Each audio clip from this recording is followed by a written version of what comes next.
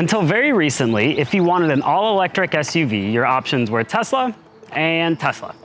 Audi came along with the e-tron, but what if you needed something bigger? This is the BMW iX, and clearly bigger is something they had in mind when they designed this car.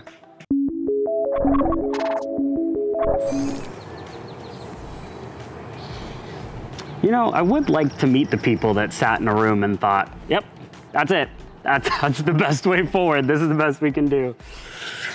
That is the end of my BMW grille bashing though, because it has become quite the trendy thing to talk about this way too much. And you know what? It's a matter of personal taste. Design is a personal taste thing.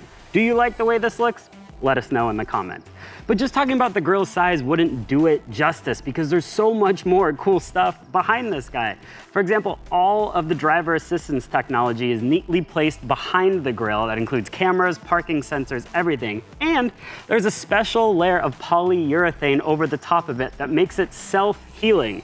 That means if you catch a rock or if somebody decides to attack your car with a butter knife for some reason, any scratch on here you can get out by just applying heat to it. Take a hairdryer, 5 minutes, the scratch is gone. Or you just leave it overnight at room temperature, 24 hours, and the scratch will be completely out of here. That's some Tony Stark technology. And you know what? That same theme kind of translates to the entire exterior. This iX looks like Iron Man's helmet. I think it mostly has to do with the color and the trim. That is this beautiful BMW individual red metallic color. Also, shout out to the lady that just rode by on her bicycle and screamed, "Nice color." At least some people like it. This trim is called bronze metallic, but there's a slight gold tinge to it, especially in the sunlight. Just looks super cool. Right here, before we keep moving back, 22-inch wheels on this guy. They do knock about 10 miles of range out of the car. The good news is BMW does offer 20 and 21-inch options if range is your top priority. I already mentioned size, so let's talk about that. This is 195 inches long, which is basically the exact same size as a BMW X5. If you only speak electric, it's about 3 inches shorter than a Tesla Model X, 2 inches longer than an Audi e-tron. This is a big car, don't get me wrong. Come along back to just behind the C-pillar, where they have this really cool iX logo baked into the side of the car. It's not just this that draws your attention though, because both pieces of window trim run right into it. So just naturally, when you're looking at the side profile, almost all of your attention goes right here. I don't think it's for everybody, but you know what? It looks very distinct and I think very cool. At the back of the iX, BMW opted for this really neat clamshell shape, and it's basically all tailgate. Now I have the hazards on, so I want to show you something kind of weird. When you have the hazards on and the trunk is shut, everything just looks normal.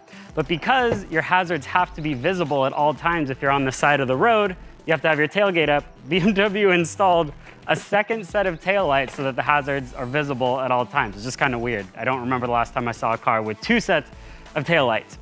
Here in the cargo hold, there's a good amount of space. It's very, very typical for a mid-size crossover back here.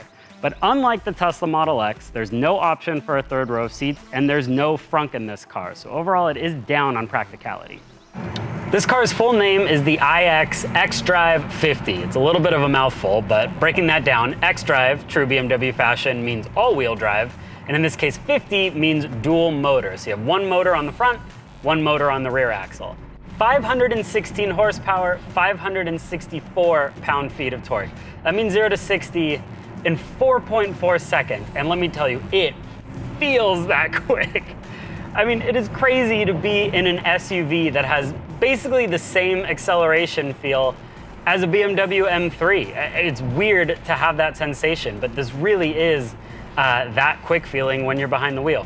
The iX also does something that other electric SUVs don't. It means it handles pretty well. Don't get me wrong, this is still a 5,600 pound SUV, but you have to push it extremely hard to force it into understeer. Otherwise, it has really nice controllable manners.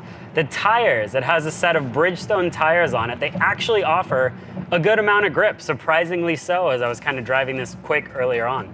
And there's also a good set of brakes on this car. Sometimes EVs skip on the brakes, BMW did not. They're easy to control. It gives you a little bit of extra confidence when you're pushing it. Luckily, you don't have to use the brake pedal all the time because this does have full 1-pedal driving. It'll come all the way to a stop without ever having to put your foot on the brake. It's a neat feature and it extends the life of the range. Which reminds me, the iX will do 324 miles. That's best case scenario EPA rating. This car with the 22-inch wheels does 315 miles, which is still pretty dang good for a car this size.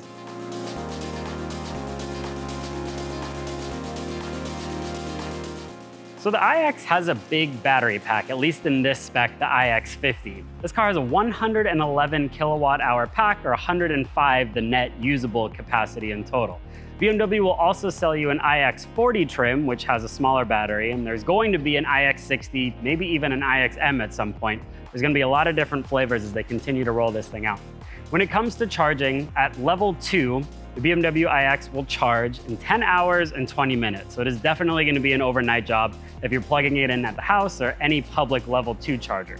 Here, at the wonderful Electrify America station, it'll do a peak charge rate of 195 kilowatts. And that translates 10 to 80% state of charge in just under 40 minutes. Think high 30-minute range, or just enough time to go grab lunch, come back and have the car fully charged.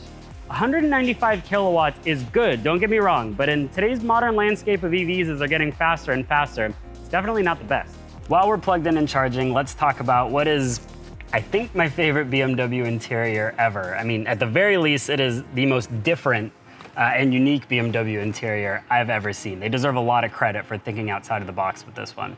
Look at some of my favorite details, like these seat controls right here. They're basically crystals. I mean, I've never seen anything like this. Super cool.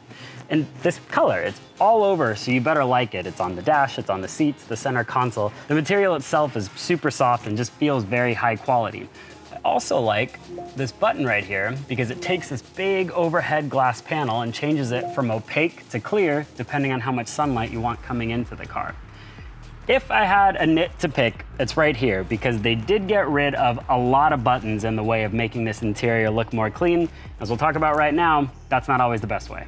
My coworker Jeff wrote in his first drive review that BMW knocked out 50% of the buttons in this area to make things look more streamlined, and I wish I had a few of those back. Mainly the climate controls. We're here on the home screen right now.